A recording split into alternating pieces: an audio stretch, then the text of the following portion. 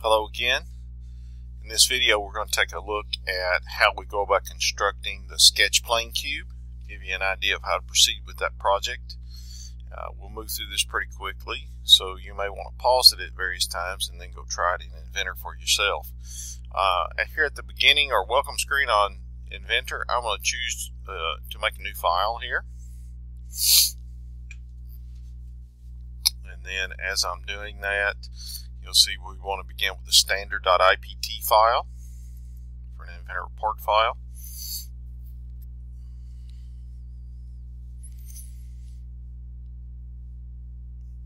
As that loads, I want to be sure that I review all the dimensions and various features that are on sketch plane cube so that I know what I'm going to be putting in place there.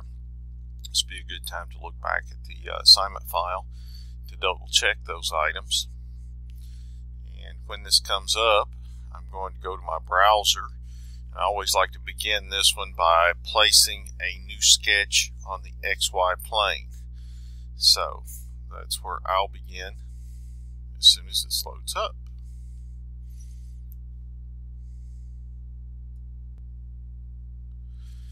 So my IPT file is loaded here. I'm going to go to my browser and open Origin folder on the XY plane. I'm going to right click and create a new sketch. And as that process is one of the things I want to notice is right here on the view cube it has me turned toward the front, which is where I want to be. I'm going to begin by doing the cube section with my rectangle tool.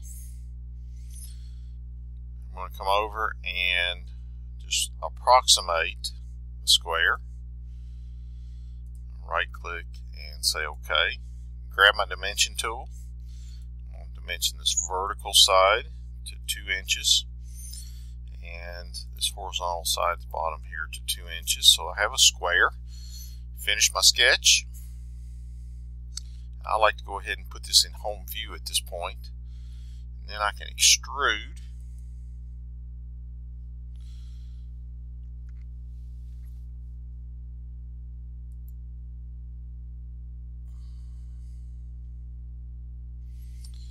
And I always like to go out the back, so my sketch is on the front. 2 inches. And say OK. And I now have my cube. I like to go ahead and click home view again so it brings it back to the center of my graphics window.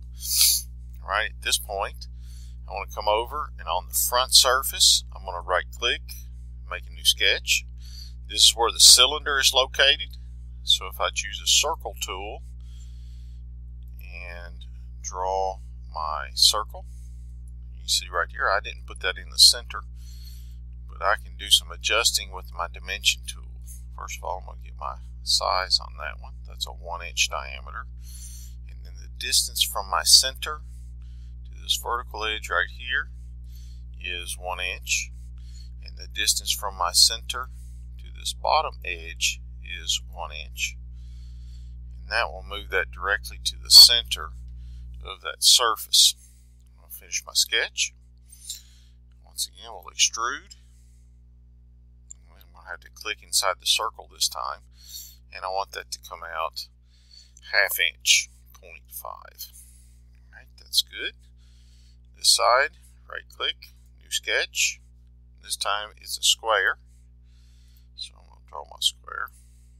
Same thing I did before, dimension, vertical to 1 inch, horizontal here, 1 inch, and then from this surface to the back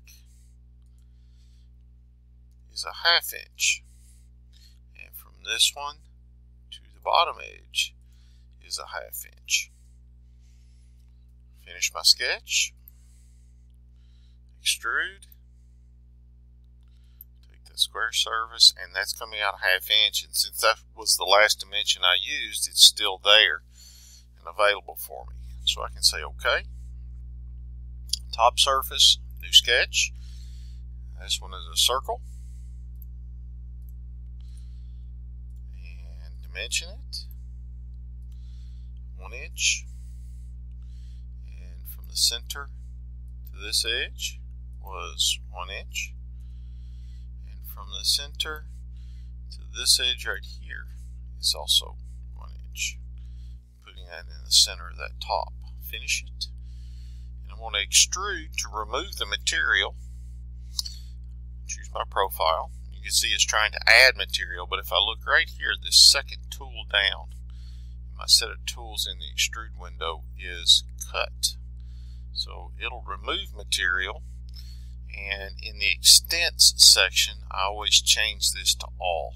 I'll remove it all the way through to the bottom.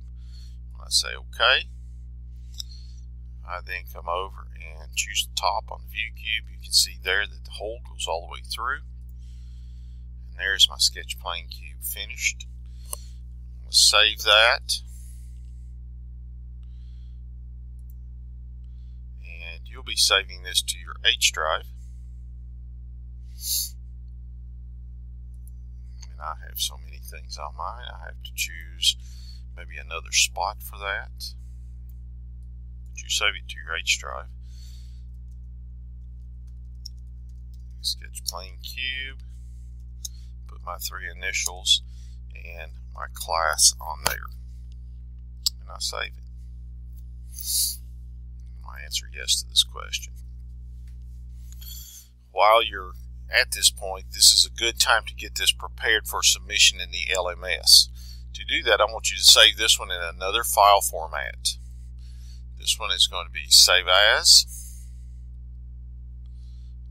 Let me back that up there. Let's do it this way. Save as, and the little arrow out to the side. We're going to do save a copy as. And then once you get in here, down at the bottom of this window, save as type. If you select that, there's a whole set of types that you can save this as. We're going to save this as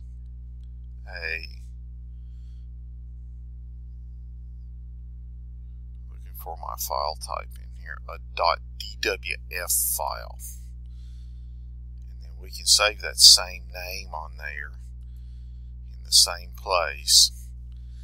What will happen is that file is actually a little smaller from a memory standpoint, and it'll be a lot easier to load and open in the LMS when you submit it. You can see there in the background that Inventor is opening an Autodesk Design Review file, which will give me kind of a preview of what my submission will look like in the LMS.